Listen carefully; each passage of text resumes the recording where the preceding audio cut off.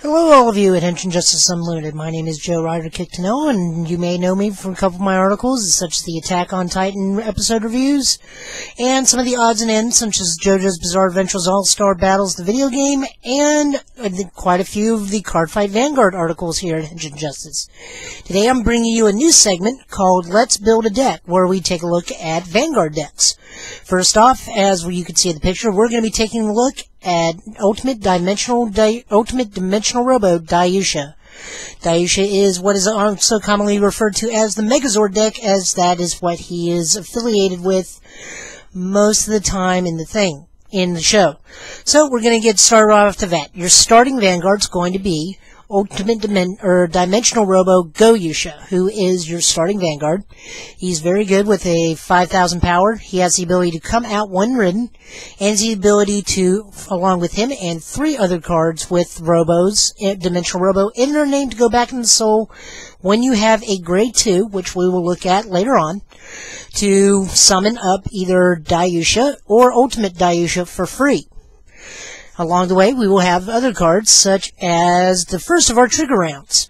We will be running 4 of Dai Battles, who is the race card for Daiyusha, making up one of his arms. I believe you can see either him off to the left or the right on the playmat. I'm not sure which one's which, since it's the ultimate form and their numbers are covered up.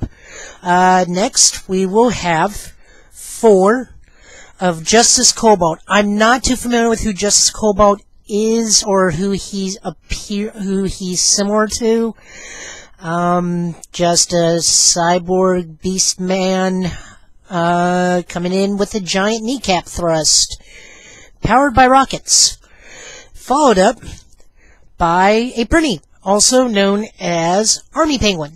Army Penguin is our draw trigger. Drawing is very important in the game. It also is quite good because he gives us 5,000 power. He's not so good on block, but, you know, Robot Penguin. And finally, for our trigger lineup is the heal trigger, Justice Rose, who, if you can look at the picture, is surrounded by Shocker-esque villains. She's the healer for Dimension Police and probably one of the best. So we move on to grade 1s. The first set of grades 1s we'll be looking at is Dimensional Robo Dai Mariner. Dai Mariner has the ability, while he's in the soul, to be Soul Blaster, or you move him from the soul, and he gives your Vanguard 3,000 power. Next up, we have 4 of Dailander. If you've read my article on Daiyusha and the D-Police, Dailander is Dai Battle's twin. It says when it comes into play, you can counterblast 1. That means you flip 1 damage, and you can give 4,000 power to anything with Dimensional Robo in its name. It's 6,000 power. It's pretty good. It goes in the deck. Next, we have our 4 perfect staple guards. Perfect guards go in any Vanguard deck. This one is the Dimension Police's version. That's all I can really say on this one. There's some debate on what goes in the other slots. I've seen some people run the new card, Speedstar. I like to run 2 Glory Maker, if only because this deck really turns on at when you have 4 more damage for Daiyusha's Limit Break, and she gets to be a bigger booster. She starts off at 6,000. If you have 4 more damage, she becomes a 10,000 booster. Very good for this deck, because that means your Daiyusha, basic Daiyusha, or if you have Ultimate Daiyusha, such as what you've seen on the playmat here, she makes them 23 to 25,000. Next, we'll move on to our grade 2s. We first have Dimensional Robo Dai-Dragon. He is a 9,000 who, when you have a Dimensional Robo Vanguard and he's on the rear guard, he can swing for 12. He is our first grade 2 we run 4 of, followed by Dimensional Robo Dai Lady. Dai Lady is also a 9,000 2K swinger.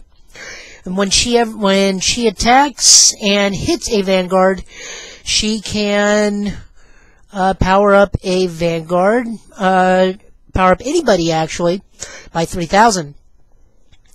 followed up by only 3, Operator Girl Mika. She's also a 9,000. Whenever she hits, you can counterblast 2 and draw a card for free. So, and just to follow it up, we have the first part of the Daiyusha deck.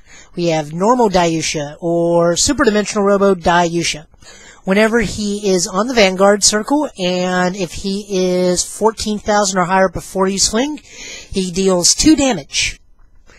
And then we follow and end the deck up on Ultimate Dimensional Daiyusha, who is what is known as a cross-ride, or an upgraded version. He has a limit break of during your turn, if the number of cards in your deck has the name Dimensional Robo in your soul, which is 3 or more, which is, it gets 2,000 power and critical 1, meaning it becomes a 13,000 and deals 2 damage for free.